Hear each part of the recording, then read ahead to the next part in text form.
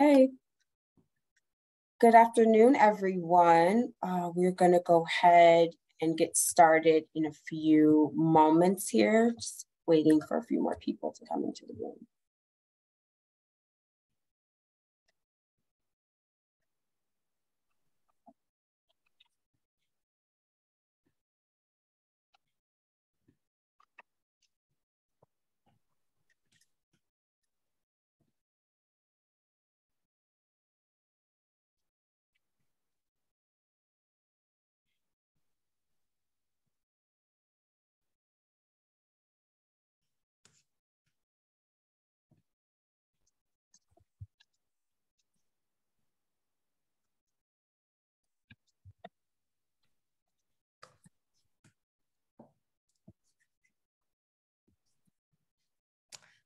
All right, I think that we can get started since I see that we have a steady number and most likely we will have a few other connecting.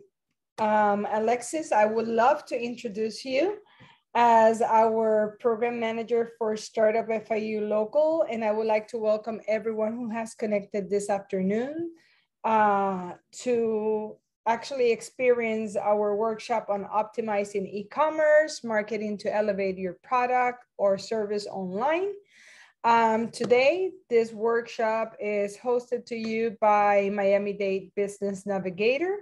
And what is it that is the Miami-Dade Business Navigator? Next. The Miami Business Navigator is actually a pilot program that was established by the American Rescue Plan Act of 2021. And it uses a community navigator approach to help small businesses with economic recovery. The program is comprised of a lead hub. In this case, our lead hub is the Small Business Development Center at FIU, and a network of spokes of organizations that deploy community advocates to work with small businesses on recovery and resilience. In this case, today you're hosted by Startup FIU Procurement, one of the spokes for this matter. 100 million to 51 grantees were granted, and we are the navigator for Miami-Dade.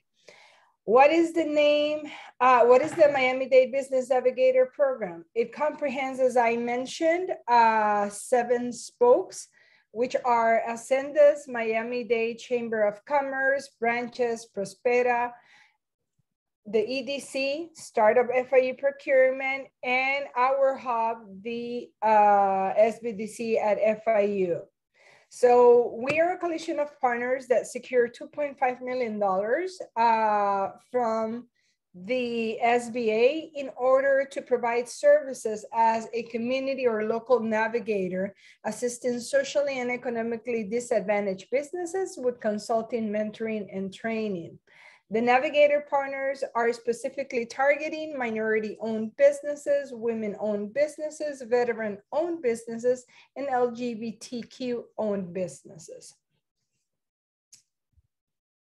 How is it that you can be in contact with one of the spokes, our hub, or any of the presenters today? You can go to miamibusinessnavigator.com or reach out to 305-779-9232.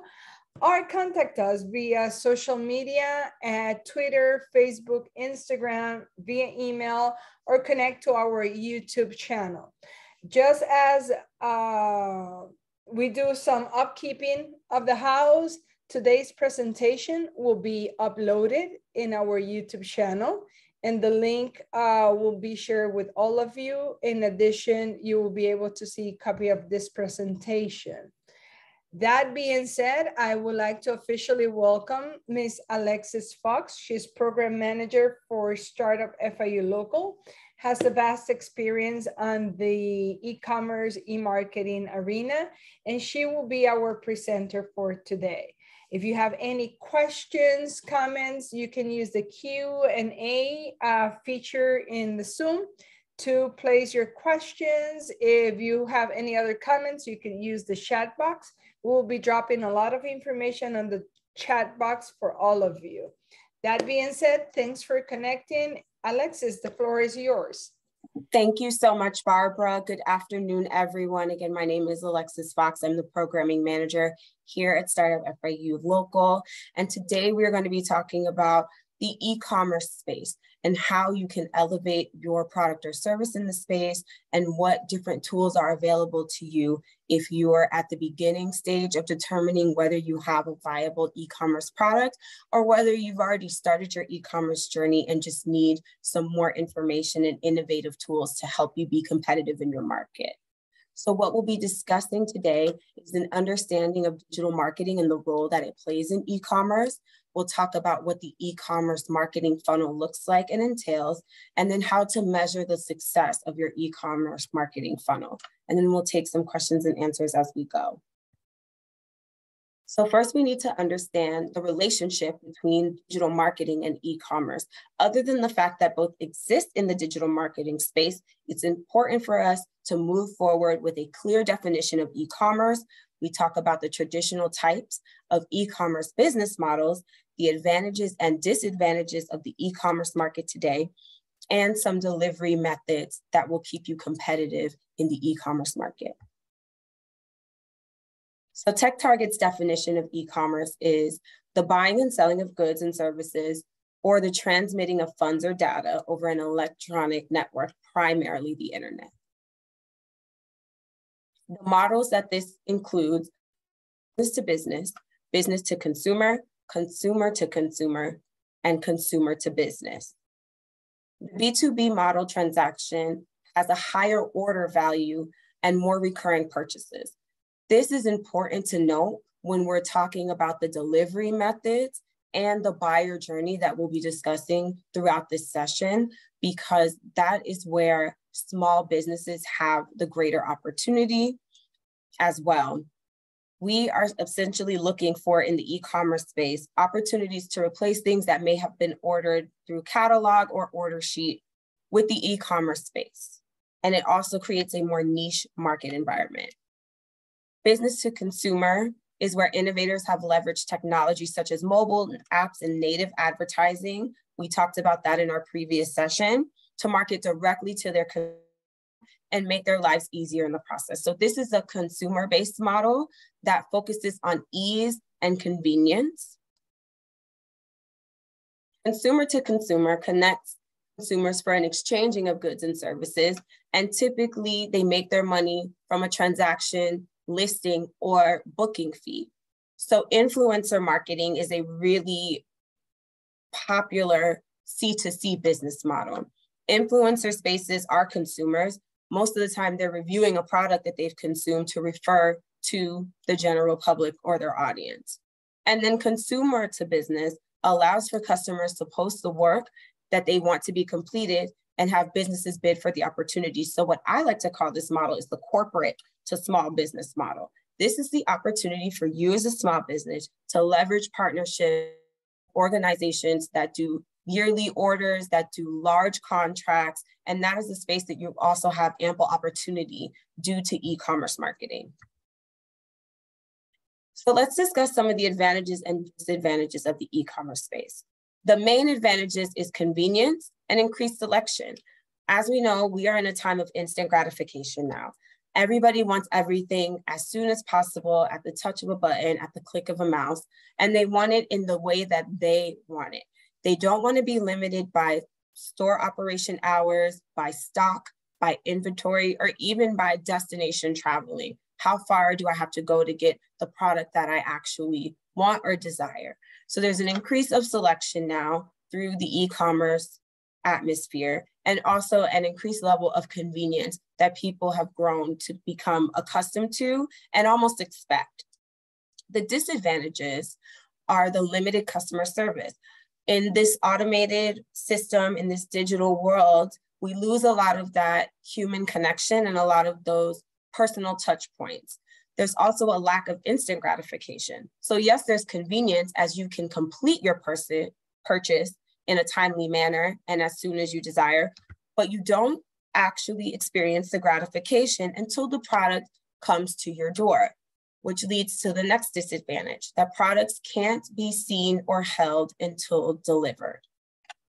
One of the things I always like to point out when I'm talking about the e-commerce space and ways to separate yourself in what seems to be such a saturated market is the fact that there's a very clear line and correlation between all of the disadvantages.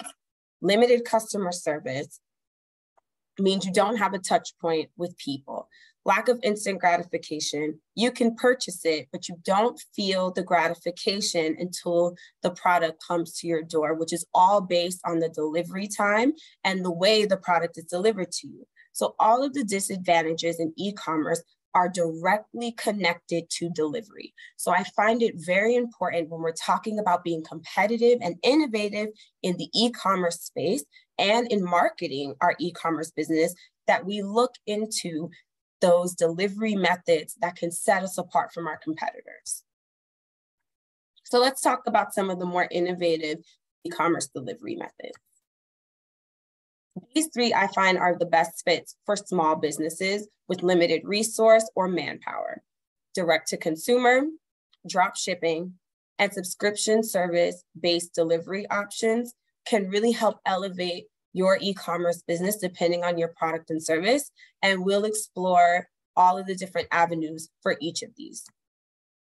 So direct to consumer, the business sells its own product directly to their end user without the help of a third-party wholesaler or retailer, which is what the drop shipping option would be. Advantages of a direct-to-consumer are owning your data. You have full autonomy over the information that you collect, and it belongs to you, which gives you more control over your customer experience. You know exactly what your customer is buying, when they're buying, what avenues they're using to reach your product, and you can tailor your marketing and your revenues and your inventory around that experience. It also helps you create better relationships with your customer, which speaks directly to one of the pain points of the lack of customer service. Some challenges of direct to consumer is if you are a smaller staffed organization, you are now responsible for managing your operation top to bottom. The packaging, maintaining the storefront, the digital sales channel, the marketing funnel as well, and then the order process as well. So if you're a smaller organization, these are the challenges that you need to consider how you will handle if you choose to do direct to consumer marketing. So let's take a moment to think about some of the ways that your business or your product or service could benefit or maybe find challenges in the direct to consumer marketing space. I have an example here called Lark. They are a reusable, rechargeable, sustainable water bottle that's pictured here on their website. Their whole model is based around green packaging, green product resourcefulness, recycling. With that in mind, what are some of the ways that they would have to tackle the challenges of direct to consumer e-commerce? What are some of the things that they had to address before adapting this model based on the disadvantages and the advantages that we talked about? You can leave some of your thoughts about this in the chat and also think about the way your product or service can be applied to a direct to consumer, or some changes that may need to happen to ready your business for direct to consumer delivery methods if that's what you're interested in.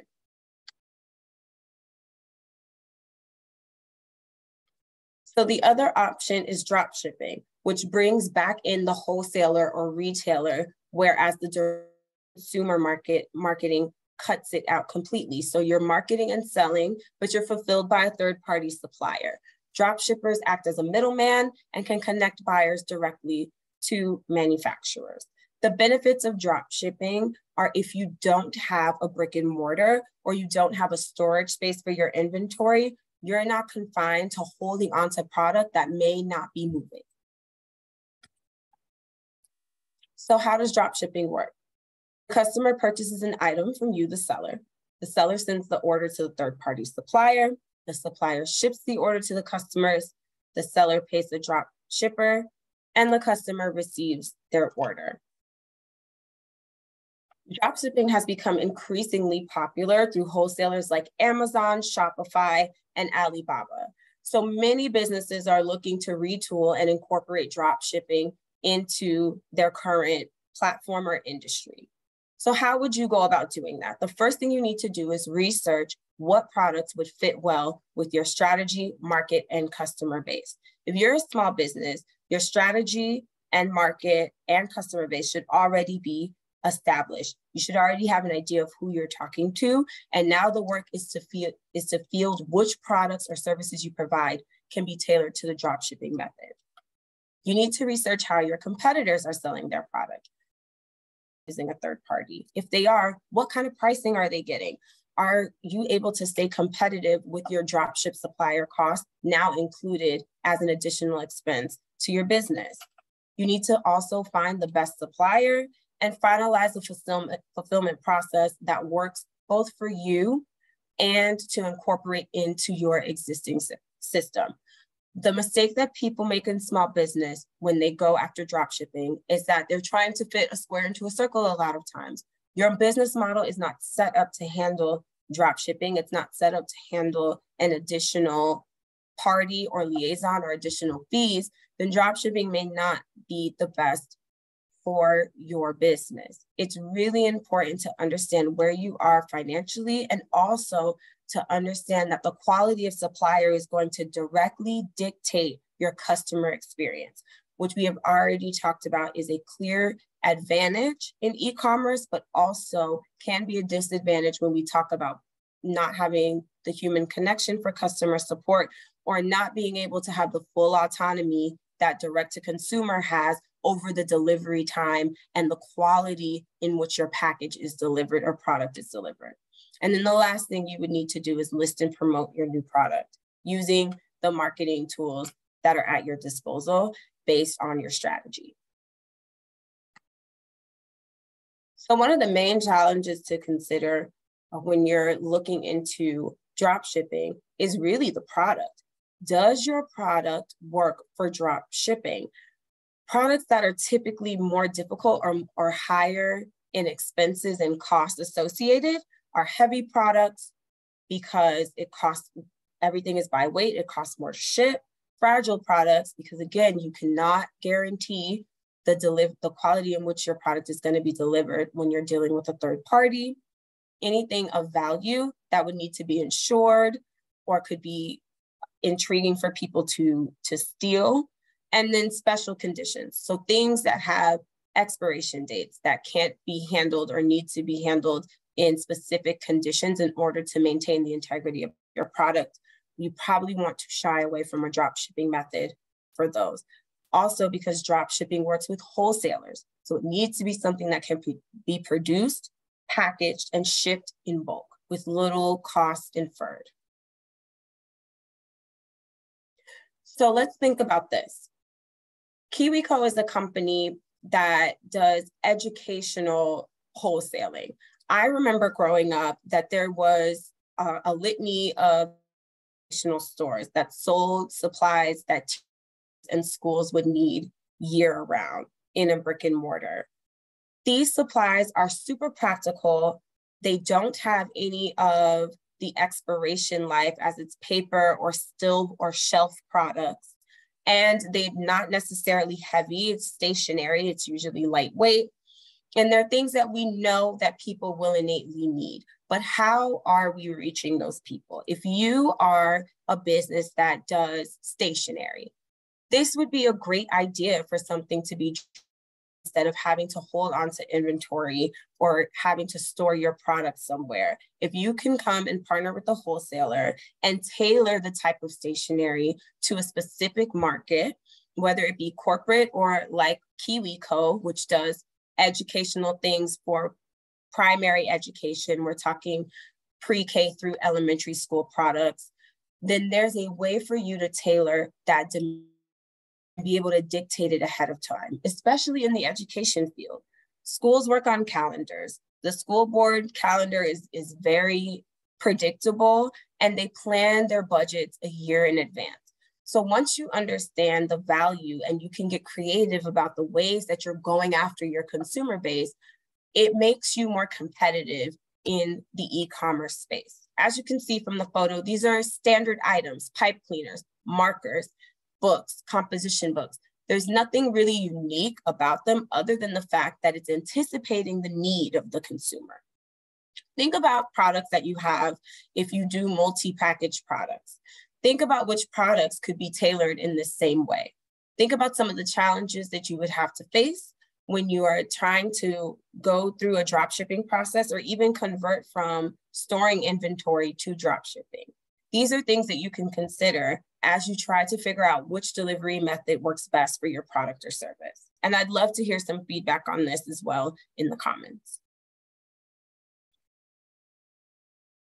The last delivery method is a subscription service, which collects a recurring payment from customers in exchange for a recurring product, replenishment, or ongoing service. So subscription services really do impact mainly the consumer focused model, where your customer is literally at the focus of what kind of business you do.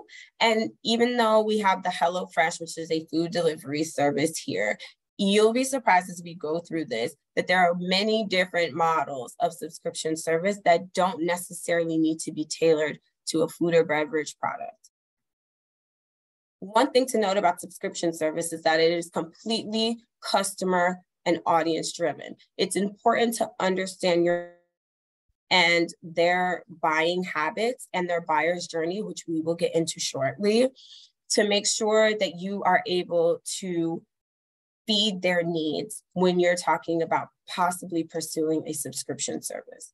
So here are some numbers recently from McKinsey & Company about the type of subscriptions and the frequency of subscriptions among men and women. So women account for the majority of subscriptions, but men are more likely to have 3 or more active subscriptions. This kind of information is helpful when you're trying to figure out the frequency of your subscription and who your true target audience is. So based on the study, there is 5 subscription types that are at the top of e-commerce business right now. Food and beverage is number 1. Beauty and wellness products is number 2. Paraphernalia such as sports, fan wear, and collectibles is number 3. And then special occasion gift boxes, flowers, edible arrangements is number 4. And number 5 is business to business subscriptions. Business to business subscriptions is what we're going to highlight because as small businesses, again, you need to be able to make the connection with other corporations in order to fulfill larger needs for the B2B model. Those are your recurring contracts, those are your larger orders, and that may be best for your business. One really great example of this is Berlin Packaging. They are a packaging company based out of Australia. Their model is to provide storage and lids for all different types of products across their website. So whether it be you need soap dispensers, hot sauce bottles, or maybe even jugs for cleaning products, they are tailoring that market to a subscription-based thing. So if you're making homemade hot sauces or you know a company that is, instead of going and trying to get bottling on your own, you can subscribe to the frequency that you need the bottling ordered, which may be a shorter turnaround because it's a fresh product, versus someone who does janitorial cleaning that needs larger storage and doesn't really have an expiration date or can be shelved in many different areas. So if you offer cleaning products or you offer a cleaning service, and it's been difficult for you to get a janitorial contract, it may be best for you to go to another janitorial company and offer from the supply end. They will still need the bottling, they will still need the packaging, they'll need the paper towels in order to do the job that they've been booked to do. It's all about being innovative in the space and finding other ways to reach your goal by assessing the demand of your industry and also understanding the need and being malleable to it. So think about some of the ways that you could retool products or services to fit the same market, but in a different way. Would a subscription service be helpful to your bottom line? Is there customers that you already engaged with that order on a recurring basis? And could you see the value in putting them on a subscription base instead of waiting for the order? It's all about anticipation, understanding the demand, and moving forward in a creative way. So what are some ways that you can understand your target audience? The 3 C's are important to understanding your audience when we're talking about subscription-based e-commerce. Is your price competitive? When will your consumer use your product and service, and how often? So the frequency of your subscription, and then the customer's experience on your site. What do they expect from your product or service? Was that expectation met? When we're talking about acquiring and keeping customers, the same 3 C's apply: cost, convenience, and customer experience. The cost is on your end. Is your subscription site cost efficient? Is it more money to maintain your subscription site versus your traditional e-commerce website or platform? The convenience of it, is your site easy to navigate? If you look back at Berlin, everything was clearly labeled and based on the sizing of the jugs. They had telltale images that were clear and concise, that if you were a food and beverage, this would be the kind of packaging that would be desirable for you. They had the larger jugs, which are more indicative to maybe like a cleaning project or something that's batched in a larger quantity. How easy is it for people to get to what they need on your site? And then lastly, the experience. Does your specific subscription, website, or channel allow for customization? If we go back to that first slide about the advantages of this space, is that there's no real limit to the diversity of the selection of product that people have. People like to feel like they can find exactly what they want to their preference and liking. Is your product something that can be tailored to that? Is it something that can evolve along with your customer base? So within e-commerce, there are 3 different types. There's those who subscribe for replenishment, which we talked a bit about with the school supplies and cleaning supplies. That's 32% consumers are subscribing because they know they're going to need this product on a frequency or occasion, and so they continue on with it. The second is for curation, which is 55% of consumers subscribe for curation. And the third is for access. 13% of consumers subscribe for access. They subscribe because it's quicker for them to do this than to go to a brick and mortar. So when we talk about the 3 different types, they will fall under the 3 different factors of cost, convenience, and customer experience, respectively. Cost is going to impact whether your subscription-based business is for replenishment, whether it's to curate an experience, or whether it's because of access. Cost is always going to be a factor. If the audience is looking for convenience, then replenishment and access subscription types are the more popular. If they're looking for customer experience, then curation, which is all based on the experience that you curate for them, and the access to the product is where they will more lean. So understanding where your audience falls in these buckets will help you to make better decisions about your subscription strategy. So as we've talked about the importance of your audience and really tailoring to your consumer, the main thread between the dropship method, the direct-to-consumer method, and the subscription method is understanding your e-commerce funnel. When you are trying to acquire an audience for e-commerce, your marketing funnel is super important. And what it is really just your buyer's journey. It's that anticipation and understanding of what your buyer will experience when they interface with your product, brand, or service. And we will talk about that journey in detail, discuss the barriers of each phase as we strive for a purchase, and we'll talk about how to optimize each part of the marketing funnel. So the journey traditionally in graphs is 3-tiered, like an upside down pyramid. And I like to add the fourth tier of purchase and separate purchase and retention because they deserve their own nuance. Those two tiers are really important when you're talking about creating a recurring customer and customer loyalty. But the buyer's journey begins with awareness of your brand, consideration of the product or service, purchasing of the product or service, and then coming back as a retained customer or as a loyal purchaser. So with awareness, you need to make a first impression quickly. You need to be able to educate the buyer about your business and favorably position your brand. As you know, the attention span is very, very short as we're consuming a lot of different media and a lot of different platforms at once. The average attention span of an adult is between 15 and 17 seconds active attention, whereas it used to be between 30 and 90 seconds. So you really have to come in knowing that you're serving your market and making it very clear upfront why you stand out from the competition. So how do you do that? One easy tactic, if you don't have a marketing budget or if you have limited resources for marketing, is to use social media.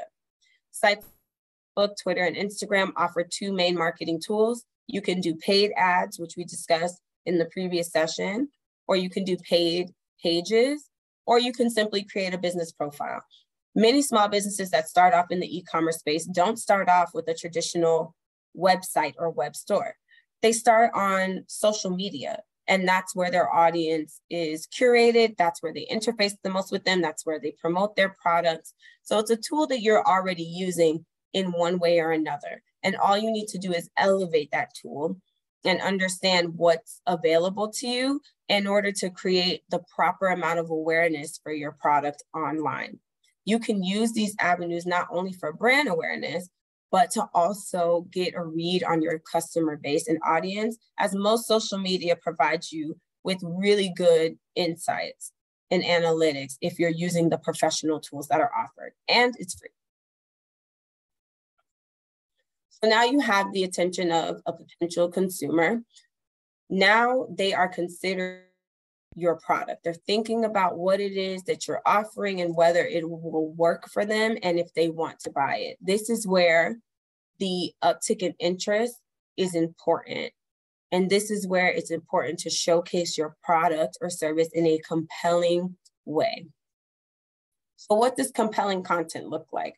The main thing is customer tutorials. If you are producing a product or service that's used by multiple people, customer testimonials are your biggest tool for promotion and having compelling content. It's genuine, it's not tailored, it's very organic and is unique from customer to customer.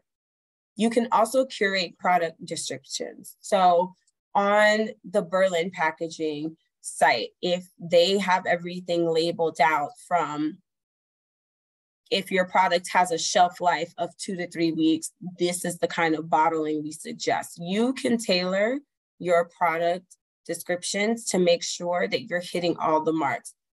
What problem does your product or service solve?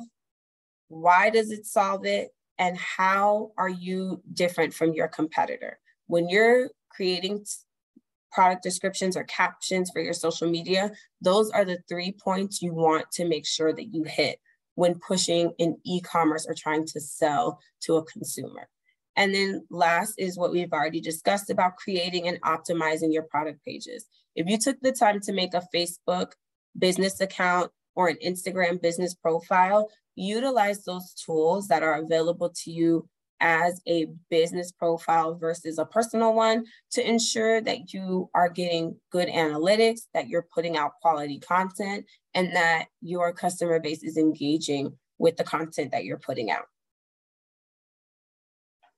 So lastly, they are contemplating and they think that they're ready to purchase, subscribe, purchase your product, and you want to make that decision as easy for them as possible. The ease of the site is key in subscription, but also in any platform.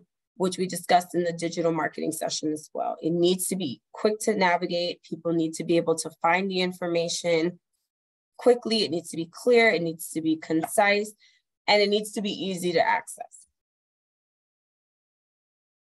So purchasing, there has to be some sort of monetary transaction. I believe in frictionless checkout. Please use the button to raise your hand if you have ever incurred crazy fees at the end of a transaction. So you're ready to purchase, your mind is made up about this price, you're putting in your information, and then you see a shipping fee, a handling fee, a transaction fee. Those kind of things are a turnoff when they're not specifically stated upfront. Do not save those fees to the end of the buying process. You will lose your customer. 50% of buyers abandon their shopping carts because of unexpected shipping fees specifically and other unplanned expenses. And this is from a survey done in 2019 by Baymard Institute.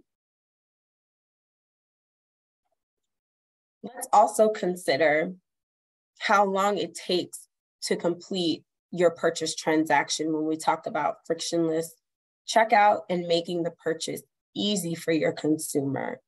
How many of us use the chip or tap the card or Apple or Google Pay or have automated payments set up? There's an ease to that system that is valuable in the e-commerce space when we're talking about people wanting convenience as a main advantage. 21% of buyers will back out of a purchase if they find the checkout process is too long and complex. So think about some of the ways that you can make your process streamlined, the ways that you can provide ease to your customer. If you're a larger business or you do more procurement, there's more procurement involved in getting a purchase through, think about the ways that you can streamline that process and make it easier for your consumer because they appreciate it. And sometimes those are the small things that separate a one-time purchase from a current customer. Which brings us to retention. Repeat customers are an invaluable part of the e-commerce success, especially in the subscription space. It's easier to retain a customer than it is to attract a new one, and it's more cost efficient. It's vital in the final part of this marketing pipeline to keep your customer base coming back time and time again. Not only coming back time and time again, but having an exceptional experience, an experience that they want to share with others, which ties back to that compelling content, which is a large part of the consideration phase of the buyer journey. So what is a good tactic for retention? Using the email marketing, if you have it, to make sure you're engaging with your existing customers for upsells, cross-sells, and add-ons. So in the last session, we talked about the importance of email marketing and that email marketing is far from dead. It is still one of the most powerful tools in the B2B business model that you can use. You already have this curated list of subscribers. They've consented to receiving updates and information from you. You just need to make sure that that information is valuable to them. It also gives you history on the kind of purchases they've made, what products or services are selling more than others. And it'll also give you an idea of recommendations, and you can ask for feedback and referrals as well. It streamlines communication to offset the disadvantage of the lack of customer service. Last thing I want you to think about when you're talking about the buyer journey, it's not called the buyer's journey just metaphorically. It is a journey. It is not something that's going to be instantaneous as you take on the e-commerce space. It's something that's going to take time. It's something that you're going to need to retool. You're going to have to measure, and there may be things that you have to redo or try again. And so Indira Michelle is a CMP. She also is one of our instructors for the Bank of America, a small business boot camp that we're running at Startup FIU Local. She is a Facebook and YouTube ads manager and a senior copywriter and digital marketing strategist. And she says this when talking about the buyer journey from the business perspective. They, the businesses, try to move people from stranger all the way to promoter in one campaign. This is impossible. A campaign's goal should be to move someone from 1 to 3 journeys at a time max. So think about that as you're anticipating the needs of your customer, as you're mapping out your e-commerce marketing funnel and the portions of the buyer's journey that are going to take more time. Which portion in your experience have you found takes more time to cultivate? Which portions of the buyer journey have you seen need more attention or could be more challenging for you? Let me know in the chat. We'd love to have discussion around the buyer journey in more detail. So now you understand the different models of e-commerce that are available, the different innovative delivery methods that you can use or practice to make sure that you have e-commerce success. But now we need to talk about how you measure that success for the e-commerce space. You're always going to have to look at key performance indicators. For e-commerce, they are a little bit different than the traditional business KPIs, the ways to track them, and also the ways to properly benchmark and measure them. So the KPIs in the e-commerce space are used to monitor 3 different categories: sales, marketing, and customer support. You need to make sure that your KPIs are set on those target areas and based on your business objectives. So the major categories for e-commerce are sales, marketing, and customer service. Sales is the more quantitative, marketing is more qualitative, and customer service is a mix of both. There are many sales KPIs. For the purpose of the digital space and for e-businesses, these are the 4 that need to be focused on if you're beginning in your e-commerce journey, or if you don't necessarily have experience with tracking your KPIs in the e-commerce space. The average order value lets you know how much your customers typically spend on one single item. That's your total revenue over the number of orders. This is important if you're looking or considering drop shipping. If you're not moving items in bulk, there may not be a need for a third-party wholesaler. It's also really important to direct to customer delivery methods too. If you're finding that there's an uptick in product, maybe you do need to move from direct customer to drop shipping. Maybe you do need somebody to handle the inventory for you. The second is the conversion rate. This identifies at what rate people are purchasing your products. If your conversion rate is low, you need to optimize your website.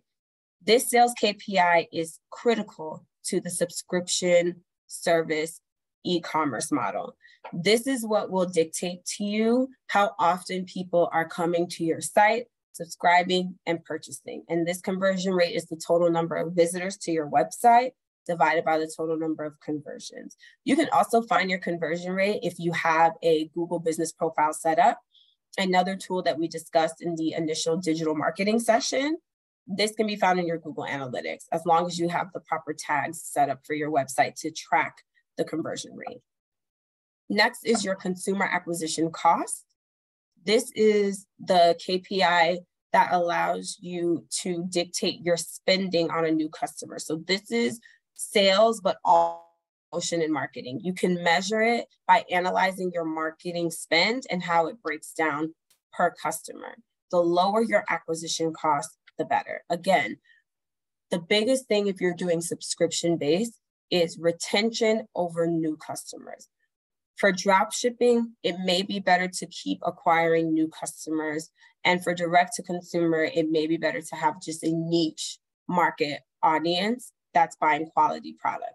But you can dictate the spend of your marketing dollars and what it really costs you to keep that customer on based on your CAC.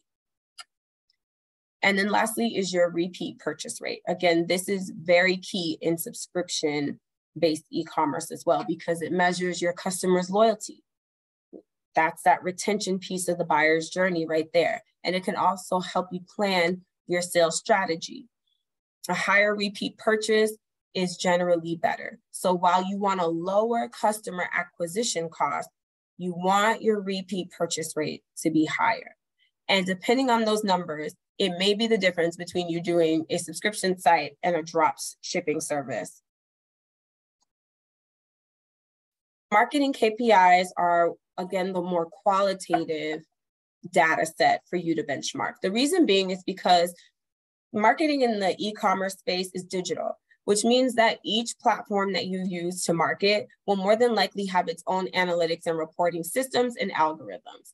The beauty of that is it takes out the guesswork.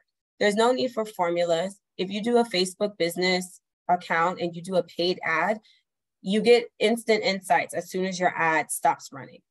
It'll give you everything from your ROI to your cost per click if you're doing a Google ad, if you're doing engagement and your engagement rate is important to your bottom line, then it will antiquate all of that data for you.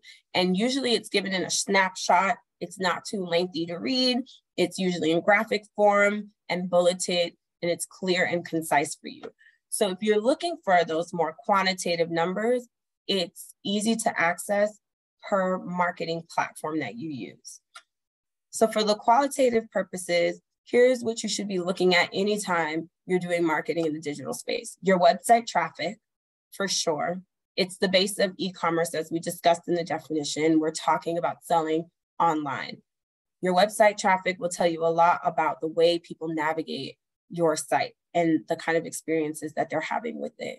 So the total number of people who visit is the bare minimum of what you should be tracking in terms of marketing KPI.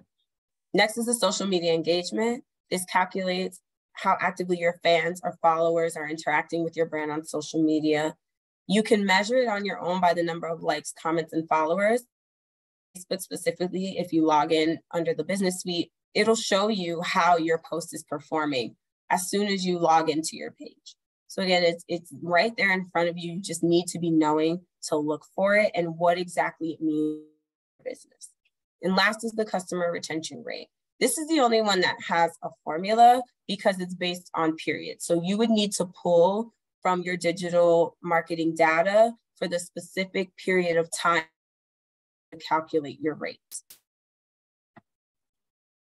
And then last is the customer service KPIs. Again, these KPIs address that very clear disadvantage that we've talked about and has streamlined through this session, which is the lack of customer support in the digital space, or the feeling of the lack of customer support in the digital space, and also being able to have those touch points with your consumer base in the areas that you may not necessarily have full autonomy. So if you're doing a drop ship, these KPIs are going to be really important to you, because while the service provider may be a third party, when it gets delivered to your consumer, they're associating it directly with your brand. So customer service email count refers to the number of emails your customer support team, or however you have it set up for people to communicate if they have grievance with your business or product, receives from your customers. You should always be looking at that number, and based on your other KPIs will dictate what that number should be in terms of benchmarking success. And then consumer satisfaction, or your CSAT score, is the measure of your customer responses to surveys. This is super important when we're talking about utilizing email for retention, utilizing the customer information, utilizing your own data, which is the benefit for the direct-to-customer model. You have all of their information in one place. You can send them a follow-up survey about their experience purchasing. You can send it after the transaction. It doesn't necessarily have to wait until a problem arises. You can be proactive about receiving that information. And this is traditionally calculated for you if you use a survey platform like SurveyMonkey or MailChimp. That information is given directly to you in the data set per survey. And then last is the average complaint resolution time. This is the amount of time it takes for the customer to resolve the consumer issue, starting from the point where you were first contacted by the consumer with the product. So the complaint resolution time should always be the number of customer service requests minus the total number of unsolved requests divided by the request received. This is really important, again, for those who are utilizing drop shipping and also for those who are utilizing direct to consumer base. If you're not actively able to handle customer complaints, then there may need to be a shift in your e-commerce model, or you may need to scale back in other areas. So these are really important indicators of how your customers are experiencing your product and service. So you have all of these different KPIs. How are you actually utilizing them to measure success? This is where the benchmarking comes in. So there are 6 ways or steps that you need to be taking when you're trying to benchmark your e-commerce KPIs. The first is to identify your long-term business goals. So are these KPIs, again, it's a journey, are these KPIs more short-term or long-term? How do you need to adjust to fit into your business goal? You then need to identify the current performance of your website. We talked about how important it is to look at your web analytics in our previous session, but also we talked a lot about web analytics in this as well. You need to determine which areas you must focus on to measure. So of the 3 core categories of KPI, the sales category, the marketing category, and customer service, maybe you're not at a place where you can successfully track all 3. Find one to focus on and really hone in on what you can do to benchmark your success under that category. As we talked about sales, marketing, and customer service buckets for your e-commerce KPIs, we also discussed which of those would be best depending on whether you're doing drop service, whether you're doing direct to consumer, or whether you're doing site subscription. So you can tailor your area of focus accordingly. The next thing to do is identify the right KPIs within those categories to track success. So in the sales funnel, it was a lot of formula information, right? It was 4 to 5 formula-based KPIs that don't even cover the full scope of what's included in that category. I felt like they pertain best to business and to small businesses that may not have the manpower to dedicate to a full breadth of sales KPIs. But even in that, maybe you only want to focus on your AOV as opposed to trying to focus on all 4 metrics. That's something that you can identify to make sure that the benchmarks match where your business is at. The next thing you can do is set up the benchmarking itinerary. This is the frequency of when you'll be checking these KPIs. And the last thing is to perform, measure, tweak, and repeat. Journey. Do not be afraid to look at your analytics and retool and reassess. It's something that's going to happen throughout your small business life cycle anyway. It's something we've all had to experience in the midst of a pandemic is to have to go and reassess, retool, make some changes, and then repeat. And I know that you all are growing more accustomed to it, which is why many businesses are able to come into the e-commerce space. You have to be flexible, you have to be innovative, and you have to look at the data not in a way of being discouraged by it, but in a way of letting you know what can be done differently, what worked well, and what can be done better. So to close, I just want you all to take away a couple of things from today's session. The most important being that almost anything can be purchased through e-commerce today, which means that no matter what kind of product or service you have, there's an innovative way to engage in this market. The next thing is that it can be a substitute for brick and mortar stores. Everything right now in the economy is super inflated. And so if there's a way that you can transfer your business digitally, or maybe you want to try a hand at increasing your revenue and maintain both, it is doable as long as you're innovative and understanding your buyer journey and propositioning the right product or service for the space. KPIs will vary based on your business and the need of your buyer. It's a malleable thing. It's very fluid. You have to be fluid as well. Understand that your audience is key in determining the buyer's journey. You cannot dictate or try to predict what your consumer wants. The beauty of the digital space is that it's a connector. We're connected with people worldwide. We're connected with people in different arenas that we didn't even know desired our product or service. And the space is helping us to retool our products and services to meet multiple needs. So instead of trying to predict, go through the steps of the journey to understand exactly what it is that the buyer is looking for and what you can do with your product or service to set you apart from your competitors. And the last thing, again, is to be fluid with your strategy and be patient. There are different ways for you to reach your audience. I think the Burling Package Company is a great example of that. If you're looking to be contracted, but you're unable to get contract, maybe you can be on the supply chain side of that transaction. Maybe it's not going to the corporate suite and saying, hi, hire my company's janitorial service. Maybe it's going to the janitorial service that's already in there and saying, I have a better deal on wholesale gallon jugs for cleaning products. I have a better deal on whatever product or service that you're currently using, and here's how I can help you reach your goal. And I thank you all very, very much for your time. Are there any questions you have? Alexis, thanks for your presentation. We have actually one comment, one question. In the comments session, we have Ms. Sonja King, which she's not sure if her handmade jewelry business will meet the guidelines of subscription. Okay. Well, that's